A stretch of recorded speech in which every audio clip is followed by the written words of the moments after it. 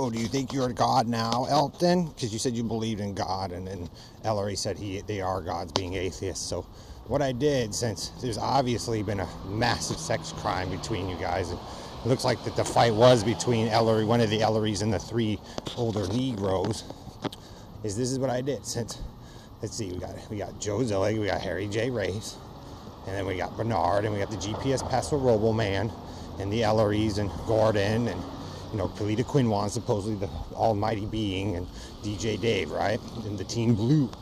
So since you guys, one of you obviously committed a nasty sex crime against several families, and you guys get allowed to get away with it, what I do is, since we can't determine who it was, see, if you guys have children of your own, like your criminals, hard criminals, have children of your own, and then you set up your families, what I do is, since you guys don't think you have to answer for yourself and you have to make other people do it for you with this consciousness swapping back and forth shit, is that it affects those children that you guys have, right?